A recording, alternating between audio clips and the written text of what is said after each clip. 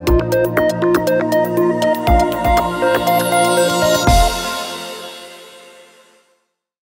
over 3 million shipwrecks underwater, and that's just incredible when you think about the stories and the people's lives and the histories and everything that are on those ships.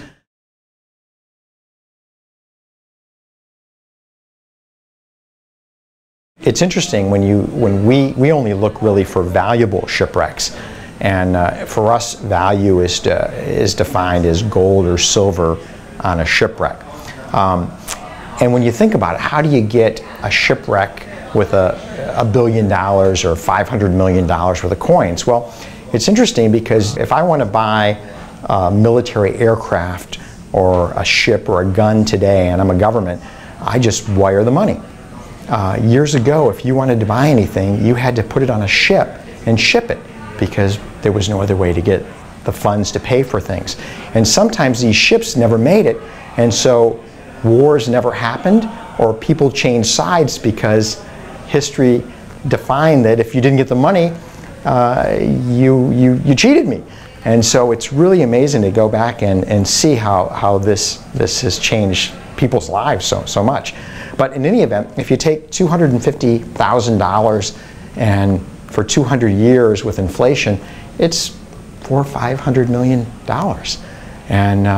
And this was put on any time you had international commerce. These amounts of funds were put on ships and shipped, and they didn't have any way to really determine the weather, and they would get stopped by hurricanes, pirates. They would hit ground because the maps were bad, or shoals would move, and we find all these things. Sometimes we've even rewritten history, because there was a ship we found called the Victory. We called Admiral Bulchan's Victory, and Bulchan was on his last ship cruise, taking on some valuables from Portugal. We think about $1 billion is what the press has said it's worth.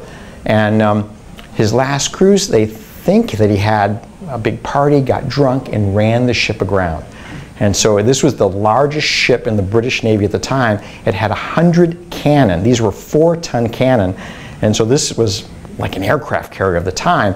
And to think that you'd run that ship aground is so much embarrassment to the British Navy and to the family.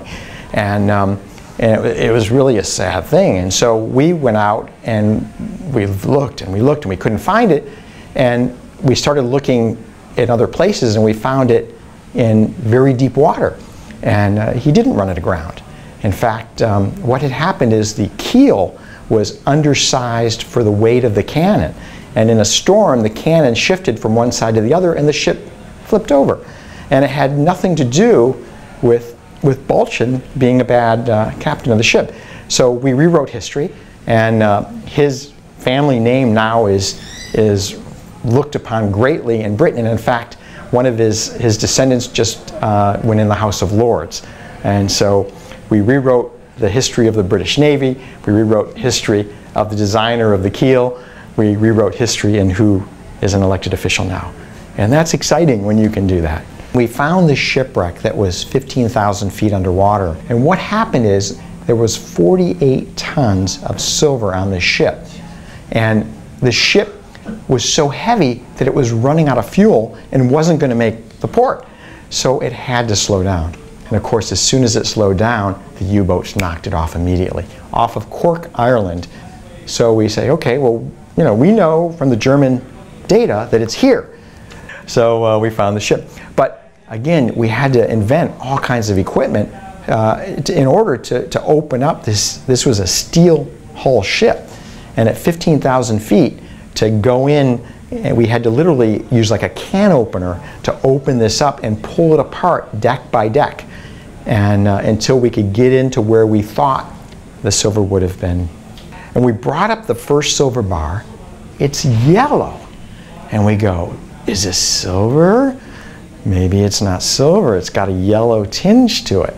And so you can imagine we're all excited because at 15,000 feet, it looks like a silver bar, and we bring it up and it's this ugly looking yellow thing. Not gold, it's just kind of murky looking. And so we test it, it looks like silver, but silver's not yellow. So we think, well, maybe there was arsenic or something in it. Maybe there's a chemical in it. And so what we found out is that there wasn't enough time to finish refining these bars because the ship was sailing on Tuesday and anything that wasn't loaded wasn't going. So what they did is they didn't have time to get, there was impurity in there. The impurity was gold. So we made another couple $1 million in gold. So that's a good problem. Our biggest loss was we went out and found this project, and it was in the middle of the ocean right outside of Portugal. And it was a ship that had left South America, and it was an old military ship that a private person had taken over and had taken off the gun decks off the ship and had put cabins for families, women and children, and people that went to the New World. You know, it really wasn't a great place to live back then, and they wanted to get their families back, have their kids have proper education, take the wealth that they found, and so this ship was coming back. Spain said it was the Mercedes, and we go, well, we don't know because there's no cannon on the ship, there's no armaments. If there's a Mercedes, it used to be a military ship, but it was bought by private people, so that's great news for us. And in fact, what they said is it was a military ship on a military mission, and these coins that were found, there's no ship, there were no cannon, but just a bunch of coins, 600,000 coins worth, the press says just under $700 million, and Spain said, it's a military ship on a military mission, so that automatically makes it sovereign property of the country.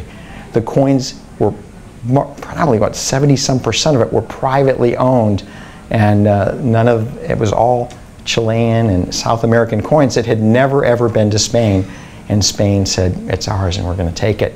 And not only did we lose the coins, but they made us pay all of their legal costs and didn't pay us a nickel for bringing it up and handing it to them. So a big loss. But in big losses are big successes, and that's what we learned. And what happened is we said, well, this model isn't working so well with us. And so we then repositioned the company into an underwater mining company. We know so little about the seas. It's amazing because they've been with us forever, and yet we know more about the moon probably than we know about underwater. And the opportunities are just amazing.